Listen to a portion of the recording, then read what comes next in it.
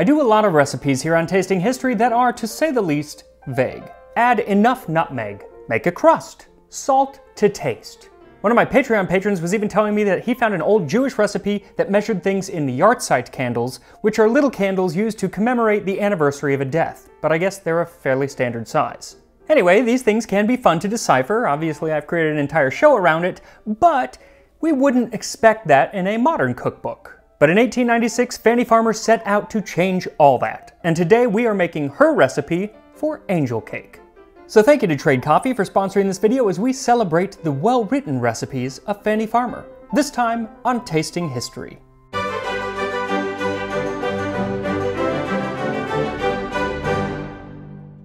So I chose today's dish based on a request from my friend Shelly, whose birthday it is this month, and she loves angel food cake, so this is for you. Happy birthday, Shelly. Now this recipe is for angel cake, also known as angel food cake, and it's thought to be called so because if an angel ate it, it is so light that they could still fly up to heaven. And really, the recipe hasn't changed all that much since the 1890s, so let's see if Miss Farmer's recipe lives up to the reputation. So first she gives us nice specific ingredient amounts, which we will discuss later, but then she gives instructions that say, beat whites of eggs until frothy, add cream of tartar and continue beating until eggs are stiff, then add sugar gradually. Fold in flour mixed with salt and sifted 4 times and add vanilla. Bake 45 to 50 minutes in an unbuttered angel cake pan. After cake is risen and begins to brown, cover with a buttered paper. In the words of Dr. Evil, pretty standard really. And for the ingredients, she calls for whites, 8 eggs. Interestingly, in a later edition, she changes this to read 1 cup of egg whites, which is actually a better way of measuring them. And it's usually thought that eggs back in the 19th century were quite a bit smaller than modern eggs, so I decided to do 8 egg whites and see how much that turned out to be, and 8 large egg whites was exactly 1 cup. So who knows what kind of egg she was using? There were a lot more varieties than there are today. In the Grocer's Handbook and Directory from about the same time, it tells about all of the different chicken egg varieties that were available in Philadelphia. Black Spanish, Houdons, La Flèche and Crève Coeur, Leghorns, Cochins, Brahmins, Polans, Dorkins, Games, Sultans, and Hamburgs. Then it says that each chicken produces wildly different eggs, which is a good thing then that she switched over to volume, and I wish that actually more recipes today did that because very few do, or even better, went by weight. That would be best. 1 teaspoon cream of tartar, 1 cup or 200 grams of sugar, superfine sugar is what you want. 3/4 cup or 85 grams of flour, cake flour works best for this, 1/4 teaspoon of salt, and 3/4 teaspoon of vanilla. Now with any cake, but especially a light one like this, one might want a cup of coffee, and so I will have a cup of coffee courtesy of our sponsor, Trade. I've been loving my deliveries from Trade lately because I'm getting to know a lot of local roasters that would never actually make it into the grocery stores, so I'm getting exposed to a lot more coffee.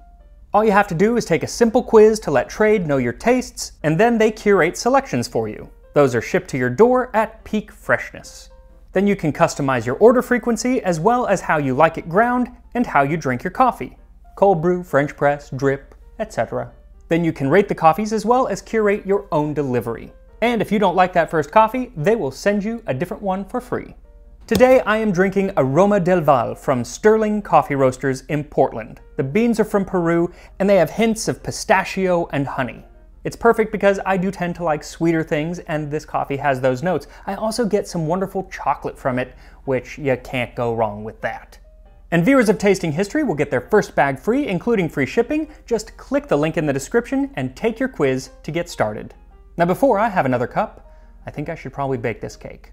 So first preheat your oven to 350 degrees Fahrenheit, 175 Celsius, and sift your flour and salt into a bowl.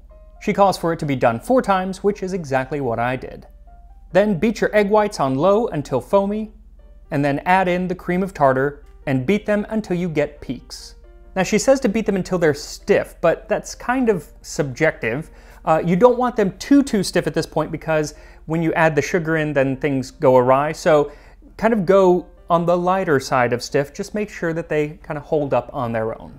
One reason angel food cake became so popular at this time was because of whisking these eggs. Before the 1870s, it would have taken you like 30 or 40 minutes to get those stiff peaks. But in 1870, Turner Williams invented the 2-whisk hand-cranked egg beater. And boy, am I sure glad that he did. Granted, now I use an electric one, but even so, it was a step in the right direction. Also, it was a great way to use up egg whites that were left over after all of the egg yolks used to make the wonderful custards that were really popular at the time. And if you are looking to use up your yolks, I have a wonderful recipe up here for a medieval egg custard tart that is a divine. Now once your peaks are achieved, start beating in the sugar a little at a time. Then once it's all incorporated, you can begin folding in the flour. Now the only leavener in this cake is the air trapped in the flour and the egg white, so you want to be super gentle so you're not knocking out all the air, otherwise you get a flat cake. But this is also why the cake was so popular with the temperance movement. It was because it didn't have yeast, which they associated with beer. Heavens to Betsy. Now one thing that is different about Ms. Farmer's recipe from a modern recipe is when she adds the vanilla. Usually it would have already been done. She adds it at the very end, again folding it in, so be very gentle with it. Then take your angel food cake pan and gently spoon in the batter. As she says, make sure it's not buttered or has any kind of spray because the batter needs to be able to kind of creep up the sides of the pan during the rise, and if you put anything slick on there, it'll just slump down. Then set it in the oven on one of the lower racks for 45 to 50 minutes. And while you wait for it to bake, let me tell you just why this lady was so darn influential. Fannie Merritt Farmer was born in Boston in 1857, but at the age of 16 she suffered a paralytic stroke which took her out of high school and left her homebound. Now her mother nursed her back to health as well as she could until Fannie was finally able to kind of get around the kitchen, which is when she learned how to cook. And she eventually turned her parents' house into a boarding house, which was famous for the wonderful meals that Fannie was cooking. But cookbooks then were a lot less instructive, so she kind of hit a wall in her education, and so at the age of 30, able to walk, albeit with a limp, she enrolled in the Boston Cooking School. Now at this time, the school focused on teaching domestic cooks, i.e. cooks who worked in the houses of the middle class and wealthy families of Boston. It was also the beginning of what was known as the domestic science movement. This focused on the science, sometimes pseudoscience, of different ingredients and how those ingredients could make up a proper diet and nutrition. It was also a breakthrough time in the cleanliness standards of a kitchen. It was just a few years after Joseph Lister developed practical applications of germ theory when he had the gall to suggest that it might be a good idea to wash your hands and instruments when going from surgery to surgery. Side note, there is a wonderful book called The Butchering Art, which is all about Joseph Lister and this period in surgical history. It's absolutely fantastic. I'll put a link in the description to where you can read or listen to that. Anyway, his ideas about sanitation in the operating theater ended up moving over to the kitchen right around when Fannie Farmer was coming up with her ideas for her cookbook. Now, as students came and went from the school, Fannie kind of stuck around like that 21-year-old football player who still hangs around high school even though he graduated 3 years ago. But unlike him, they made her principal. And one of her first orders of business was to update Mrs. Lincoln's Boston cookbook, which had been written by an earlier principal named, not surprisingly, Mrs. Lincoln, and it had been the principal text that was used in the school. Fannie's updated version, called the Boston Cooking School Cookbook, was published in 1896. But the publisher, Little Brown & Company, didn't think that it would do very well, so they only printed 3,000 in that first run, and they made her pay for it. But in return, she got to keep all of the rights and pretty much all of the profit. And to quote Pretty Woman, big mistake. Big. Huge. Because the book ended up selling hundreds of thousands of copies during her lifetime and millions ever since. They had to feel dumber than that manager that dumped the Beatles. Now, many people credit her with coming up with the modern recipe. Standard temperatures, cook times, and quantities of ingredients. But she didn't. Ingredient quantities had appeared in recipes for millennia, albeit very inconsistently, but they'd been rather common in the recent decades. Now, cook times, those were pretty new, but again, she wasn't the first. And set oven temperatures? Well, that wouldn't happen for another 20 years. No, her biggest contribution was the level measure. Good judgment with experience has taught some to measure by sight, but the majority need definite guides. And that is true, especially for people who haven't been cooking that long. A measuring cup is an invaluable tool, but it turns out that not everybody used them the same way. To measure a cupful, put in the ingredients by spoonfuls or from a scoop. Round slightly and level with a case knife, care being taken not to shake the cup. I mean, that kind of seems like common sense now, but that was revolutionary. It was new information for most people. But with some ingredients, mainly flour, the difference between spooning it into a measuring cup and scooping can mean a huge world of difference because flour will compact. Also, the actual, humidity in the air can alter the amount of flour. So the best way to measure it would actually be in grams or weight, and that she wasn't doing. But it was a step in the right direction. She also explained different ingredients to people who probably hadn't come across them. Cayenne pepper is the powdered pod of capsicum, grown on the eastern coast of Africa and in Zanzibar. It'd probably be more helpful if she said, oh, by the way, it's super spicy, but she didn't. But it's a start, you know, I mean, in the days before Google, this was big. So while she didn't actually develop the modern recipe, she did help to kind of standardize it and make it available to the masses. The school was geared toward those who could afford professional help, professional cooks at their house, but not everyone could afford that. The book, pretty much everyone could afford. It actually became so popular as a wedding gift that it was known as the Bride's Bible. Kind of a different time. It was also a different time when the Boston Globe described Miss Farmer as the New England spinster schoolmarm who taught millions of women the way to a man's heart. Sure. In the same article, which is from 1947 by the way, they talk about subsequent editions being updated to keep up with the times. Because corned beef has gone ritzy these days, one would now look in vain for the statement she once printed, corned beef furnishes bulk to the poor man's diet. The book became so popular with housewives that in 1902 she left the Boston Cooking School and founded Miss Farmer's School of Cookery, which focused more on teaching housewives rather than hired help.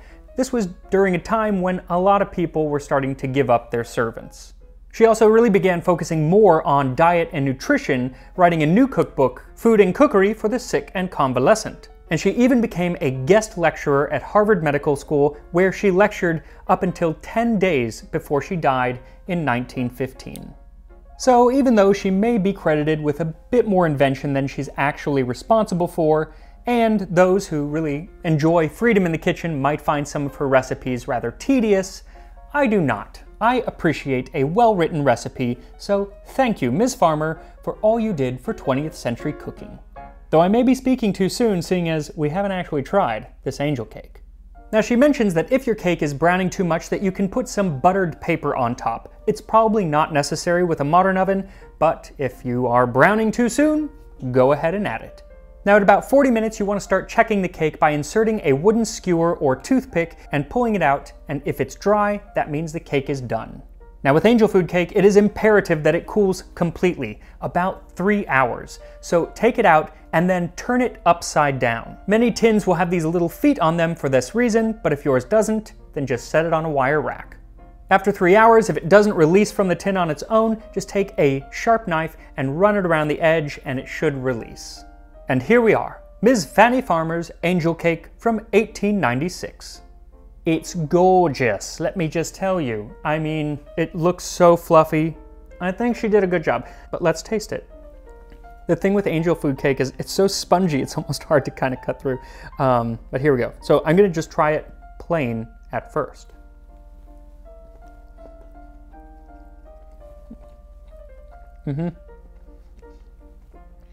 It's perfect.